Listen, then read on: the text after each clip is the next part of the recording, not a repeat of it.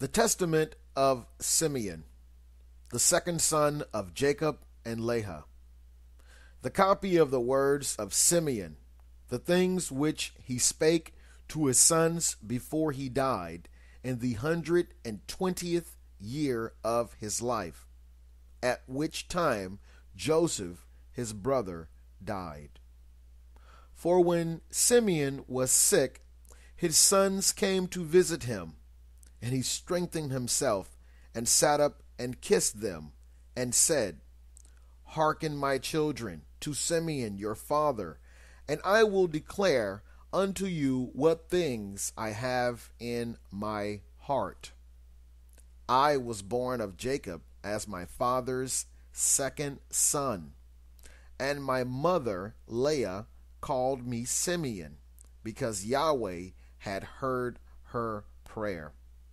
Moreover, I became strong exceedingly.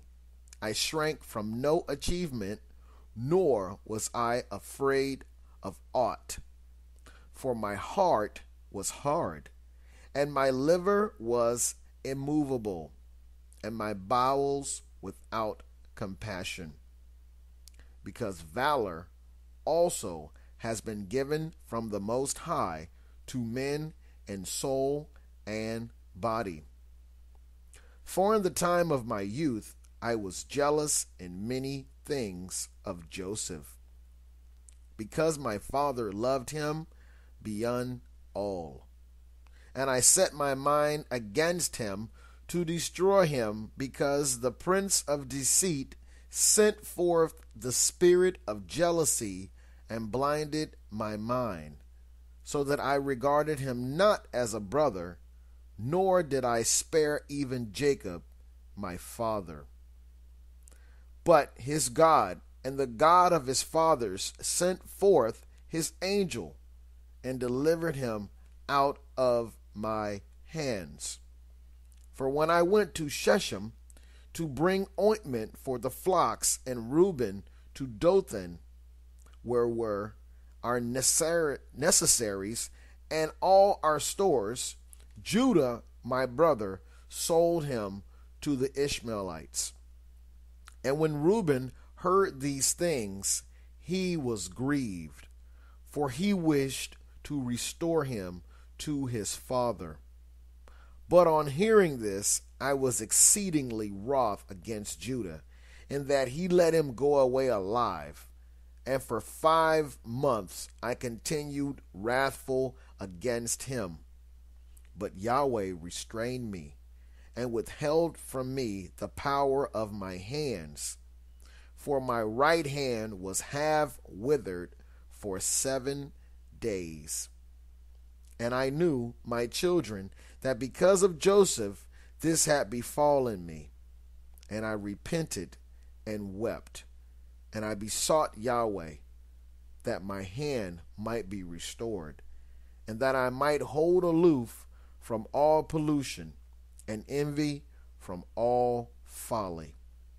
For I knew that I had devised an evil thing before Yahweh and Jacob my father, on account of Joseph my brother, in that I envied him. And now, my children, hearken unto me, and beware of the spirit of deceit and envy. For envy ruleth over the whole mind of a man, and suffereth him neither to eat nor to drink, nor to do any good thing. But it ever suggesteth to him to destroy him that he envieth. And so long as he that is envied flourisheth, he that envieth fadeth away. 2 years therefore I afflicted my soul with fasting in the fear of Yahweh. And I learnt that deliverance from my envy came by the fear of Yahweh. For if a man flee to Yahweh, the evil spirit runneth away from him, and his mind is lightened. And henceforward he sympathizeth with him whom he envied, and forgiveth those who are hostile to him, and so ceaseth from his envy. And my father asked concerning me, because he saw that I was sad. And I said unto him, I am pained in my liver, for I mourned more than they all, because I was guilty of the selling of Joseph. And when we went down into Egypt, and he bound me as a spy, I knew that I was suffering justly, and I grieved not. Now Joseph was a good man, and had the spirit of Yahweh within him, being compassionate and pitiful.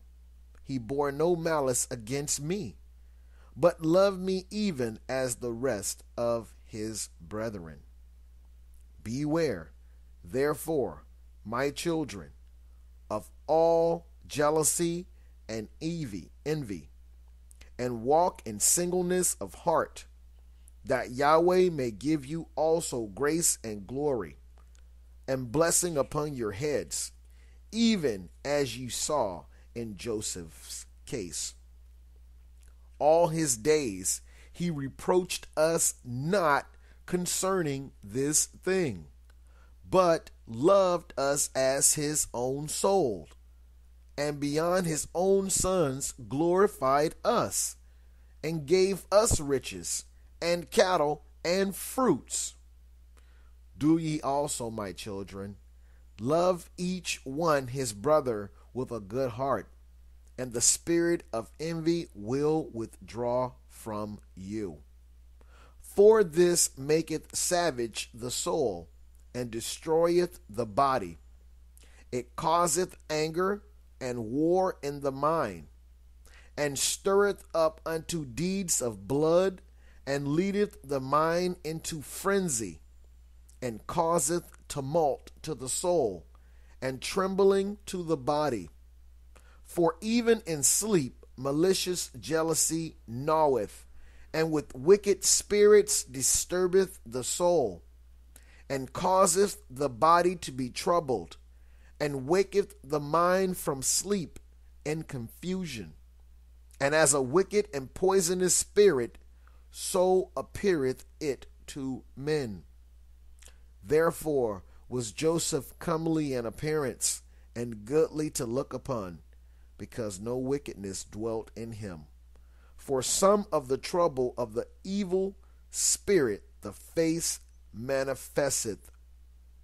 And now, my children, make your hearts good before Yahweh, and your ways straight before men, and ye shall find grace before Yahweh and men. Beware therefore of fornication, for fornication is mother of all evils, separating from Yahweh and bringing near to Beliar.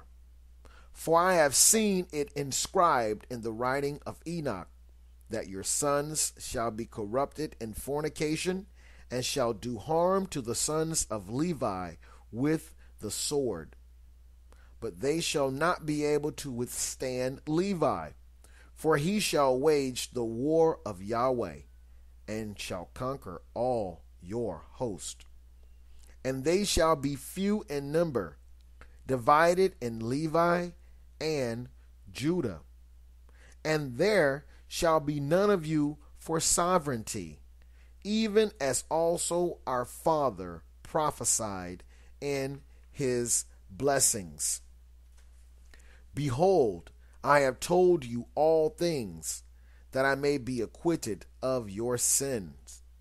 Now, if ye remove from you your envy and all stiff-neckedness, as a rose shall be my bones flourish in Israel, and as a lily my flesh in Jacob, and my odor shall be as the odor of Lebanon, and as cedars shall holy ones be multiplied from me forever, and their branches shall stretch afar off.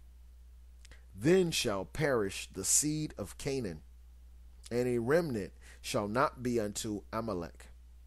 and all the Cappadocians shall perish, and all Hittites shall be utterly destroyed. Then shall fail the land of Ham, and all the people shall perish. Then shall all the rest of the earth from trouble, and all the world under heaven from war. Then the mighty one of Israel shall glorify Shem. For Yahweh shall appear on earth, and himself save men. Then shall all the spirits of deceit be given to be trodden under foot, and men shall rule over wicked spirits. Then shall I arise in joy, and will bless the Most High because of his marvelous works, because Yahweh hath taken a body and eaten with men and saved men. And now, my children, and Judah, and obey Levi and Judah, and be not lifted up against these two tribes, for from them shall arise unto you the salvation of Yahweh. For Yahweh shall raise up from Levi as it were a high priest, and from Judah as it were a king, Yahweh and man. He shall save all the Gentiles and the race of Israel. Therefore I give you these commands, that ye also may command your children, that they may observe them throughout their generations. And when Simeon had made an end of commanding his sons, he slept with fathers 120 years old. And they laid him in a wooden coffin to take up his bones to Hebron. And they took them up secretly during a war of the Egyptians. For the bones of Joseph the Egyptians guarded in the tombs of the kings. For the sorcerers told them that on the departure of the bones of Joseph there should be throughout all the land darkness and gloom, and an exceeding great plague to the Egyptians, so that even with a lamp a man should not recognize his brother. And the sons of Simeon bewailed their father. And they were in Egypt until the day of their departure by the hand of Moses.